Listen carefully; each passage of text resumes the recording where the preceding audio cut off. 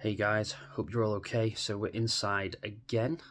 The weather is awful and I've got quite a few hours free until my next shift at work. So here we are.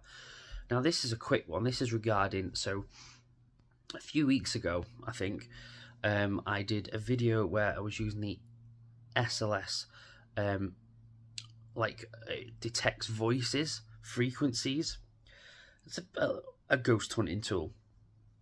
However, prior to that, I did a video about vampires in the same place as I did this, as I did this SLS Ghost Voice app. When I did the vampire video, there was one part of the graveyard where I kept hearing footsteps behind me. Didn't think anything of it. Just thought, you know, someone might be behind me. And then obviously I'm filming myself, I can't see anyone behind me. Didn't think anything of it, just carried on.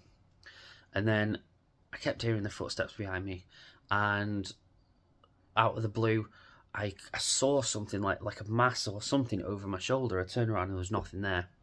Now I know what you're thinking. Come on, Jamie, you were out there making a video about vampires on one occasion. The second occasion you're doing a video about ghosts.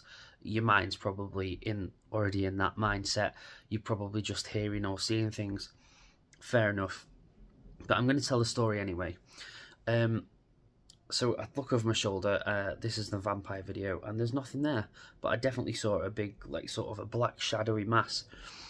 So anyway, we skip forward a few weeks or a month, and I'm doing the SLS Ghost Voice app thing. I was trying it out for the first time, and the exact same spot in that graveyard, I started to hear the footsteps again. And you just get that sensation that's, you know, that someone is behind you. And then obviously I've got this, so I couldn't see anyone behind me.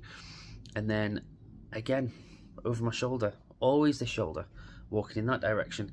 And well, I suppose I'm always walking in that direction, but black mass shadow, and then nothing. Turn around, it's not there. So because this happened twice in the same spot, I thought I'd just report it on my channel, considering it's called Dinosaurs and Mysteries.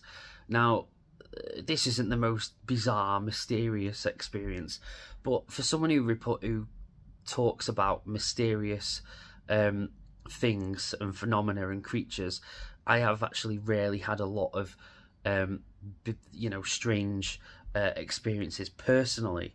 So that definitely was a tiny one. So I thought I'd put it out there anyway. I am going to do a video where I use the SLS. It's like it detects human-like forms in the shape of ectoskeletons.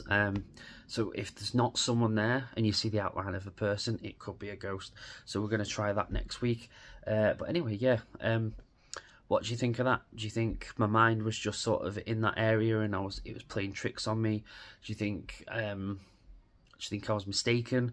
Or do you think it's just, yeah, I experienced something just a little bit spooky? Anyway, let me know what you think, and please like, subscribe, and check out my other videos. This one isn't that long, not the most interesting, but nevertheless, I'll see you in the next one.